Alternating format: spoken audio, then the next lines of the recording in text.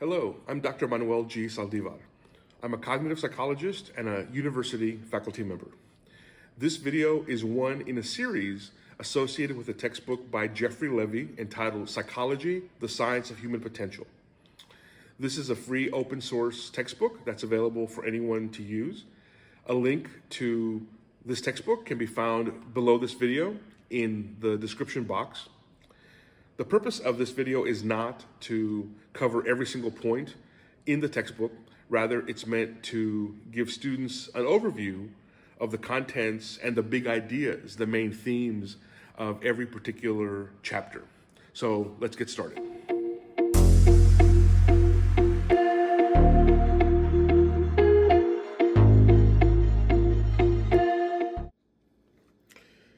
In prior chapters of Levy's textbook, we've explored the way that nature, or heredity, and nurture, or environment, have interacted over time to produce the modern human species. As humans, our typical behaviors and ways of thinking are the result of those interactions. In Chapter 11, Levy discusses how the sciences of medicine and psychology have developed bodies of knowledge that can help individuals who face behavioral or emotional challenges brought on by a misalignment, as I'll term it, between nature and nurture. To put it another way, in the prior 10 chapters of the Levy textbook, we've explored the ways in which human beings have evolved and developed as a species and discussed the stuff that affects our development and thus has resulted in the kinds of behaviors that are typical of human beings. But what we want to ask now in Chapter 11 is what happens when we have problems? What happens when things go wrong for humans? What can we do in those situations?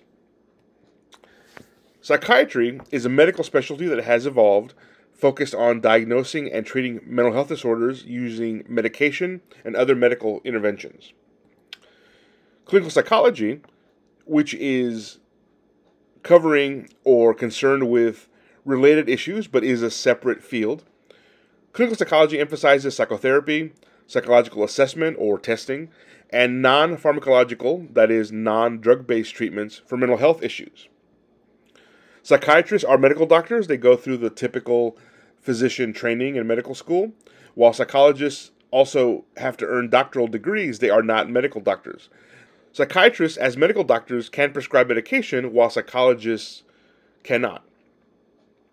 At the time of the creation of this video, which is 2023, I'm aware of just one state in the United States, California, that allows psychologists who have gone through special training to prescribe medication in certain instances, but that's the only exception that I'm aware of. Whether that changes in the future is kind of an open question.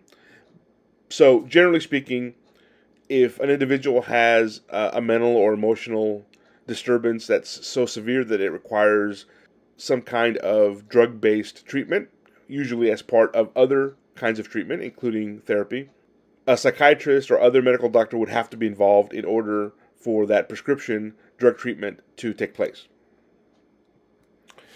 Both psychiatrists and psychologists base their diagnoses of mental health problems on what's called the Diagnostic and Statistical Manual of Mental Disorders, which we usually call as shorthand the DSM.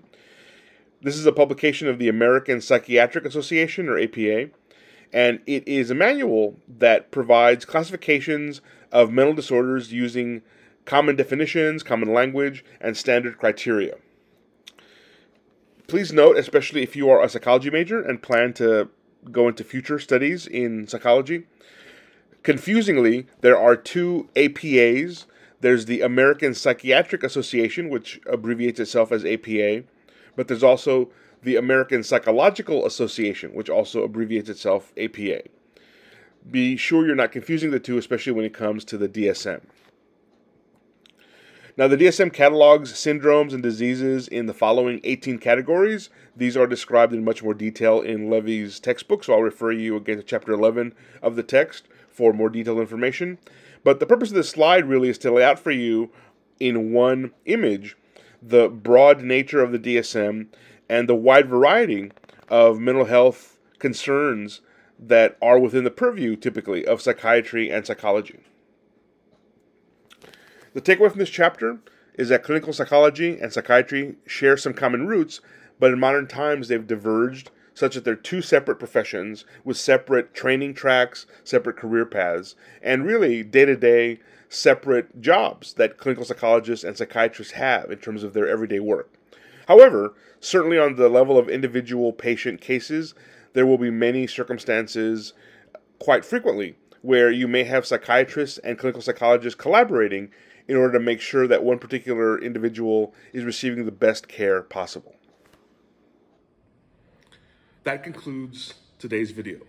I hope you've found this overview helpful for your own studies. Please don't forget to like and subscribe if you found this video useful. It really helps my YouTube channel grow. Good luck with your continuing studies of psychology as well as with the rest of your college career. Take care.